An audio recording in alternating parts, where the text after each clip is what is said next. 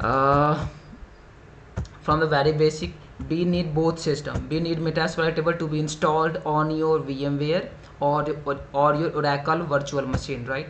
Let your VMware open and open your Kali, open your Metasploitable. I have also made a video on how to install Metasploitable on your system.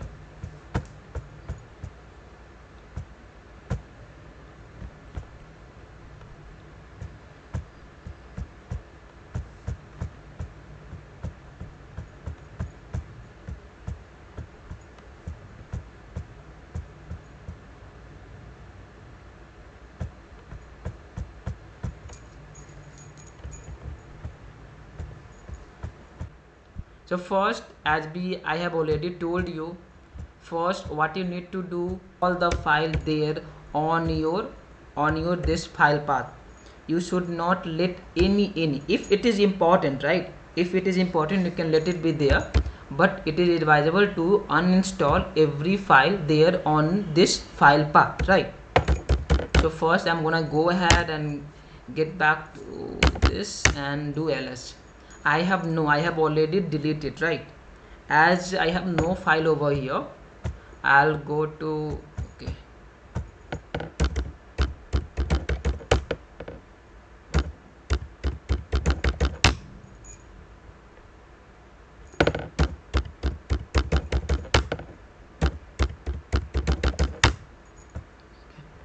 I'm into my Metasploitable machine.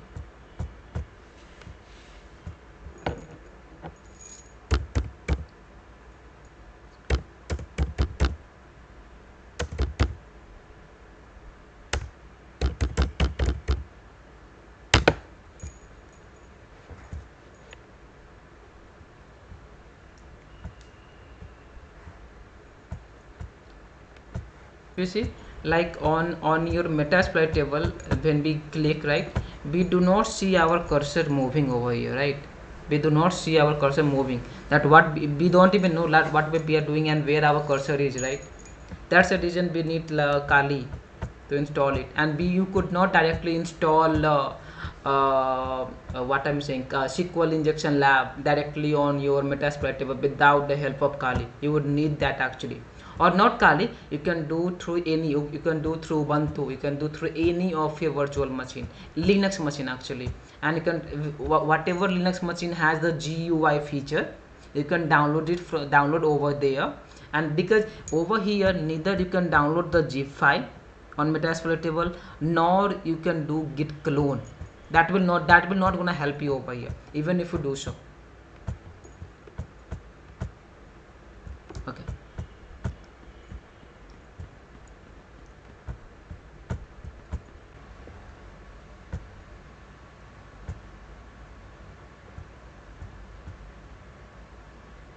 okay, I think we downloaded it. Okay, we are done.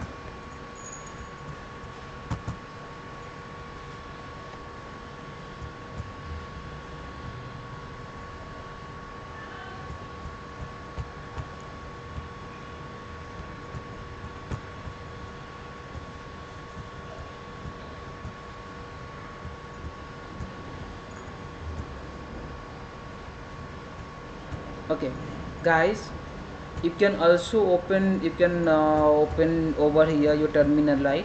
But it, I mean, you can also just, if you can, if you want to be like a less time, right, just open your download folder where your file is being saved, right? Click right and open terminal over here.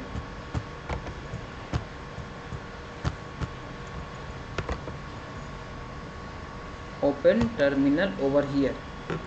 As we can see, we have got the terminal over here, right?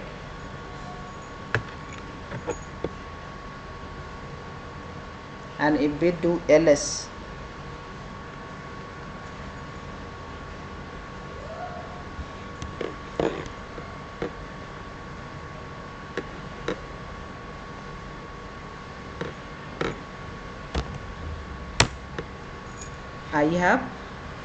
I have SQL Lab master zip file being installed, but I don't want to write all this big name again and again. Guys, do you know any command how to rename the file? Anyone? I'm gonna change the file name over here using move extension. Okay, just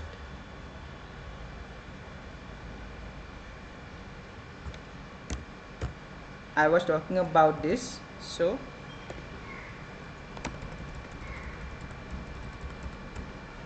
SQL I Labs master. So this SQLI Labs master zip file name, I'm going to name it as a SQL zip. That, and why I'm only using zip, because if I remove the zip extension, all the file which is there, that will get impacted. Okay, so I'm just gonna keep it as a SQLI zip only. It will keep the file, no, whatever file is there on this zip, that will not get impacted, and we can use the simple name SQLI zip only. So if I do ls again, name has been changed, right? So it's just simple that we have changed the name right now.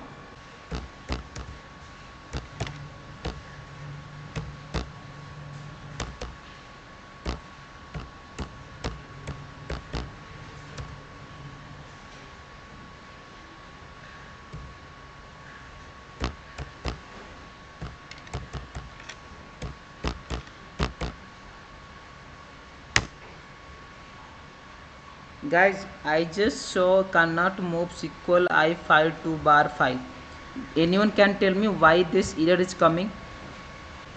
See, when I am using this command, right, to move the file from one directory to another one, right, I have to make sure that I am using as a root user. Okay, so I'm just gonna first change my presence to root. Okay, and now if I do so, mb SQL I dot zip. Okay, SQL I dot zip to bar www html. Will I able to move it? Okay, yes, I have moved the file successfully. If I do ls, can you see I don't have that ls that file in my download folder, right? So I'm gonna do move to my cd ls. I can see that I have file in my bar www html file folder, right? So now what I'm gonna do, I just need move to my var folder. Now I will be hosting this globally, that it will be available for everybody, right? I mean it would be available to access on my network from any system. It could be from my main machine, from my Metasploitable, or from my Chrome, or any search browser I'm using over here, right? So what I'm gonna do, just gonna do service apache 2 start and start. So as I just use this service, my file get hosted globally.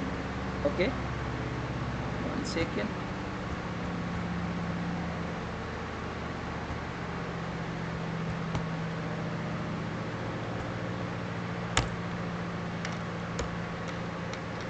Okay, so my file get hosted globally.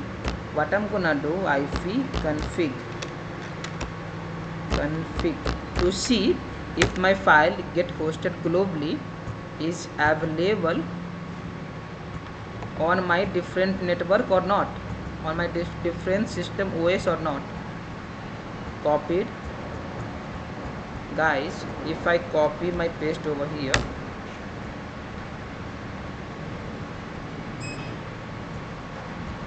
can you see? Guys, my file is globally hosted, right? I hosted in my VMware, and now I am able to access, I can see the SQLI file over here, right? And if I just do one thing, if I just like put like this SQL zip, right? Okay, 1 second.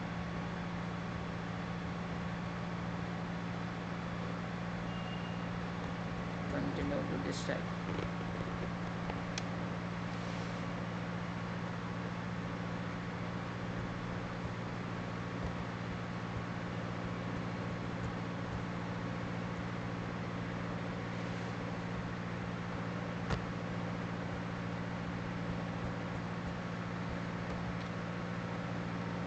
See, now I can see my file has been hosted globally, and we can see the link location of my SQL file, right?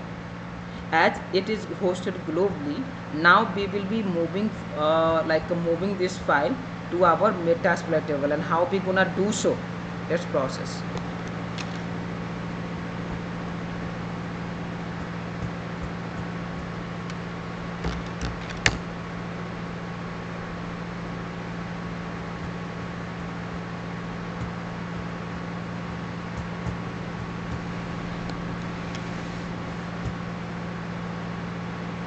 Okay, so now we are on our Metasploitable machines, right?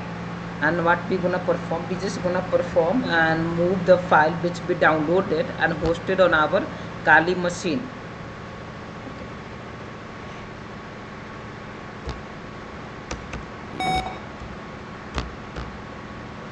Sudo su msf admin default password that we use. Okay, so now we are into our root user. We will go to the file folder, cd var www. This is the file path that we use for our Metasploitable, right? Okay, and if I do ls, if you can see, I have already SQL file is over here, as I have already hosted in past, right? I have already hosted, I have used this in past, but that has nothing to do with like our existing work. We can still, it will automatically change the name of the file, and we would be able to use the SQLI Lab. Okay, at the initial conversation I was talking about wget and git clone, right? So now see how we gonna use wget to install the file over here. Okay, so wget http, the link URL which I just shown you, we gonna use it over here, right? So http and my Metasploitable IP address. And what was that? It was 192.168.192.168.0.108. It was the same, right? If I'm not wrong, let me check it.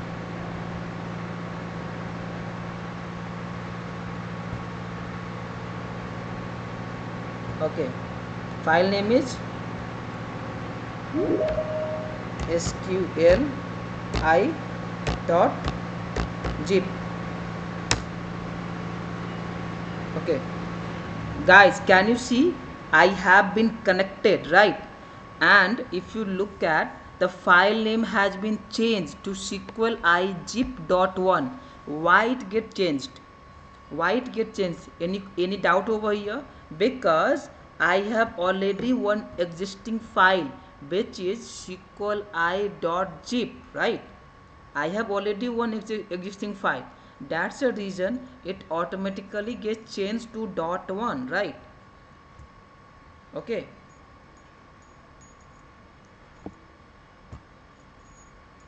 let me do ls. Can you see over here I have this SQLI.zip.1 file. Okay, unzip SQLI dot zip. We will do nothing, we will just unzip the SQLI zip file. Okay, it is getting,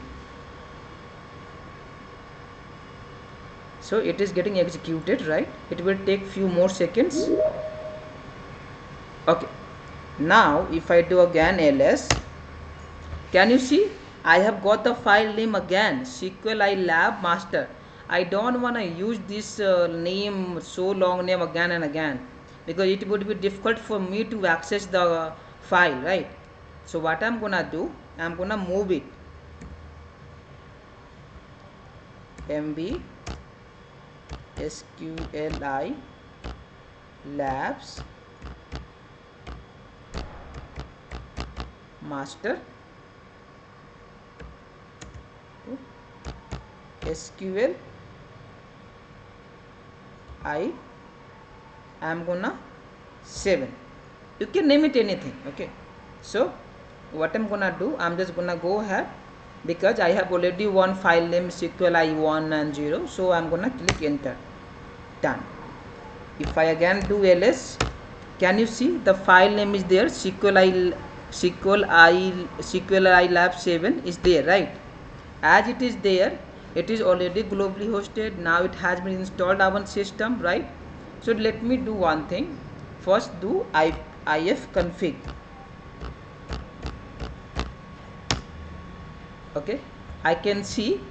Now let me try to access, if I am able to access this file over the globally or not. 19. Okay, let me first, what was it?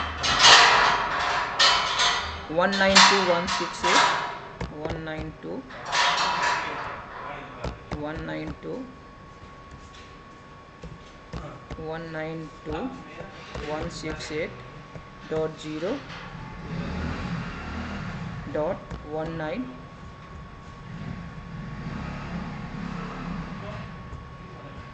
106.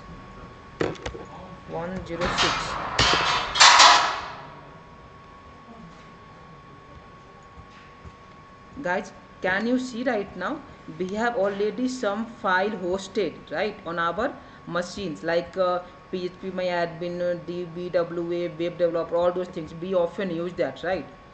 What we give the file name our? We give the file name SQLI 7, right? Let me access. Guys, finally I am able to access SQLI injections, SQLI injection lab on Metasploitable on our local machine. I can do the same. I can, if I want to copy this, okay, and if I go for Chrome, if I open Chrome, if I do this over here, will I be able to access my SQLI Labs? Yes, I am able to access my SQLI Lab.